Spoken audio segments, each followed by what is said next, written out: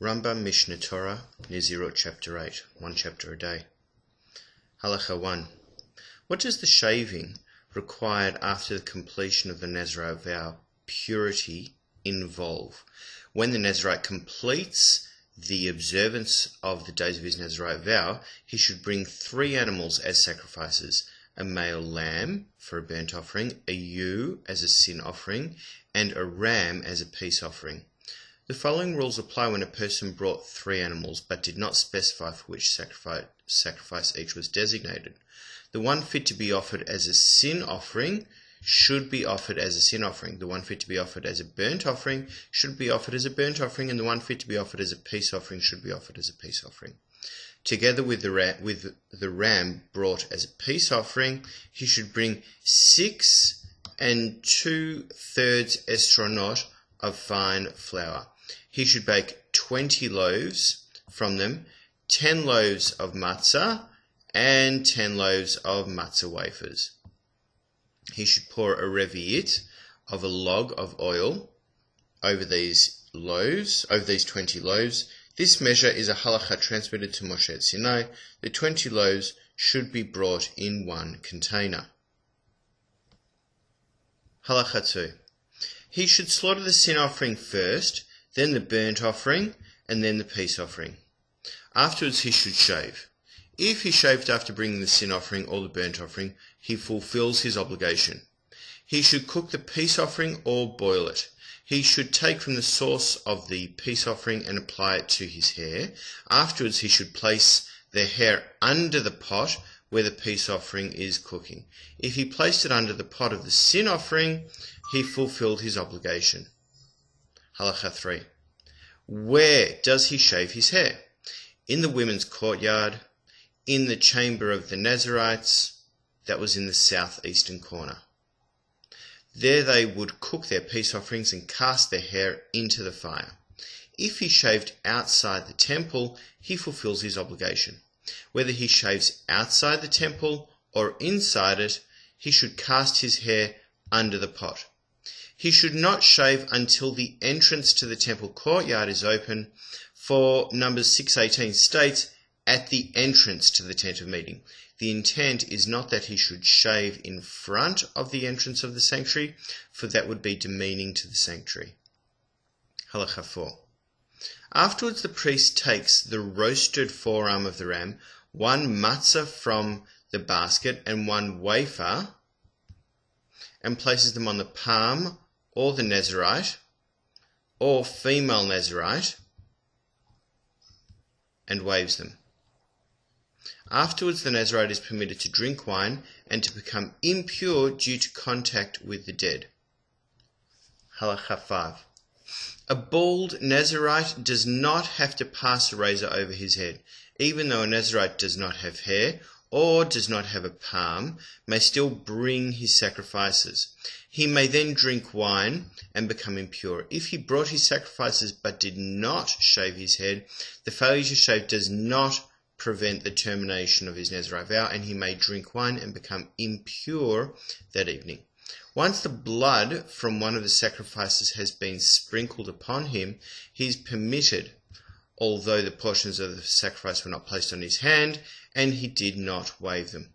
For all these factors are the most desirable way of performing the mitzvah, they are not an absolute requirement. Halacha 6. Although the shaving is not an absolute requirement, it is a mitzvah for the Nazirite to shave, even if an extensive time has passed since the completion of his Nazirite vow. When a Nazirite shaves without using a razor, or he shaved and left 2 hairs, it is as if he did nothing. He did not fulfill the mitzvah of shaving. This applies whether the Nazirite is pure or impure. Halacha 7.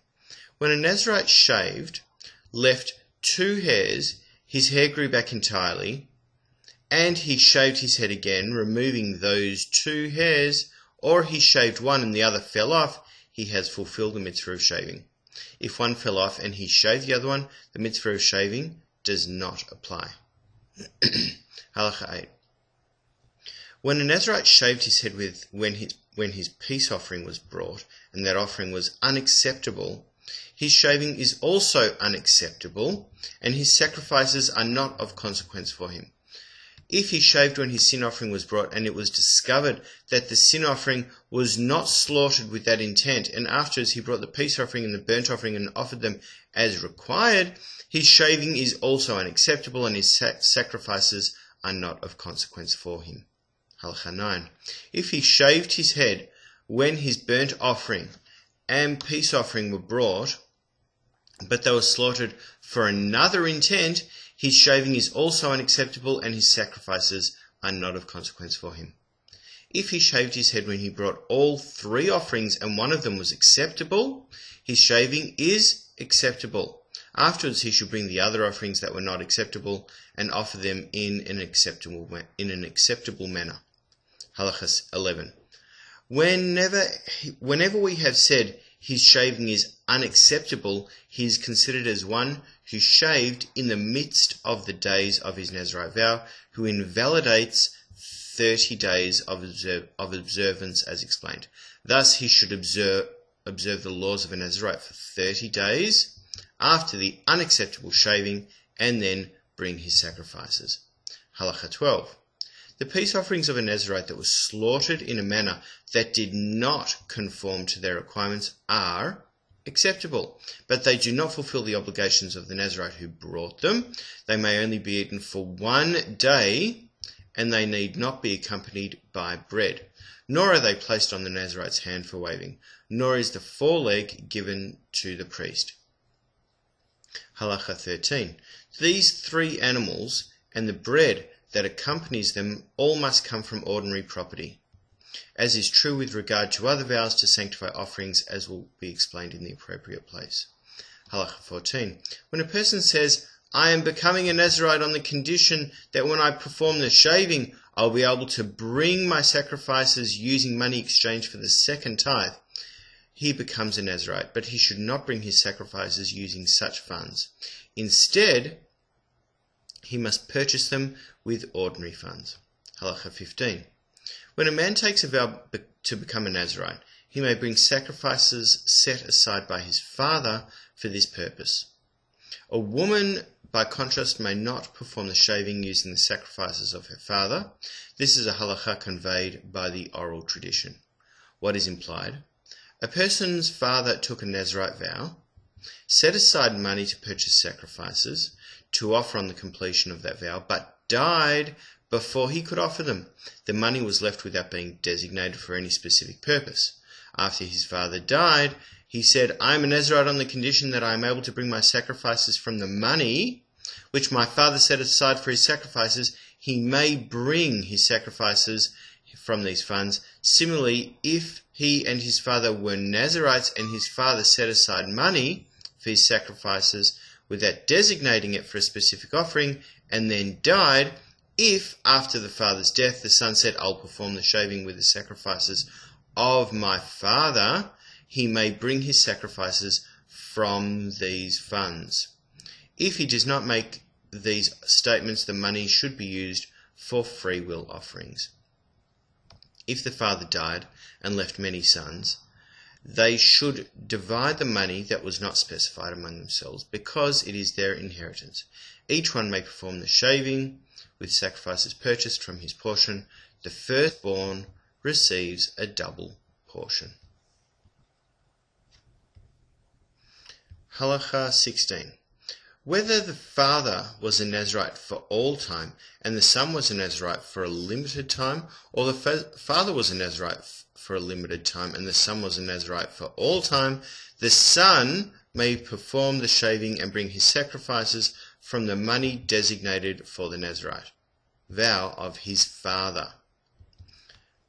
Halacha 17. If the father set aside money to bring the sacrifices that are required when a Nazirite emerges from impurity and dies, the sons may not use that money to purchase sacrifices that are offered when one completes the Nazirite vow in purity. Similarly, if the father set them aside for the sacrifices offered when one completes the Nazirite vow in purity, the son may not use them for the shaving and the sacrifices required when a Nazirite emerges from impurity. There is an unresolved doubt whether this is acceptable. If he brought his sacrifices from such funds, he's not considered to have fulfilled his obligation. Halacha 18. If a person says, "It is my responsibility to perform the shaving for a Nazirite," he's obligated to bring the sacrifices required when a Nazirite completes his vow in purity. He may have them offered by any Nazirite that he desires. If he said, "I'm obligated to bring half of the sacrifices of a Nazirite," or he said, "It is my responsibility to provide the means for half the shaving for a Nazirite," he's obligated to bring the sacrifices required of any Nazirite he desires. That Nazirite should bring the remainder of his sacrifices from his own funds. If, however, he said, "I'm obligated to bring the sacrifices of half a Nazirite," he must bring all of the sacrifices of a Nazirite, for there is no concept of being half a Nazirite.